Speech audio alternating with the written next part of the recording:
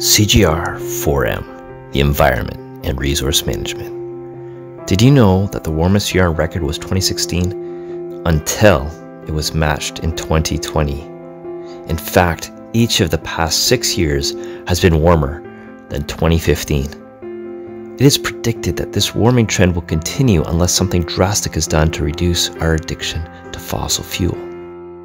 In the Environment and Resource Management, you will get to investigate the interactions between natural and human systems, with a particular emphasis on the impacts of human activity on ecosystems and natural processes. You will get to use the geographic inquiry process, apply the concepts of geographic thinking, and employ a variety of spatial skills and technologies to analyze these impacts that human activity has had on our planet, and propose ways of reducing them.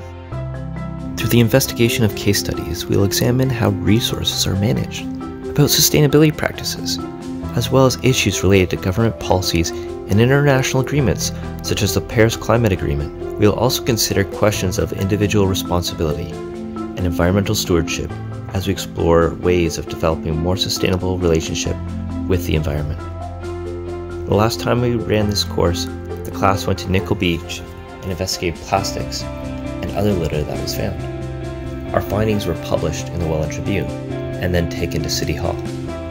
You will learn research, writing, and presentation skills that will help prepare you for your post-secondary studies. Join me as we learn and investigate how we manage our natural resources, impact our planet, and make it a better place in the environment and resource management.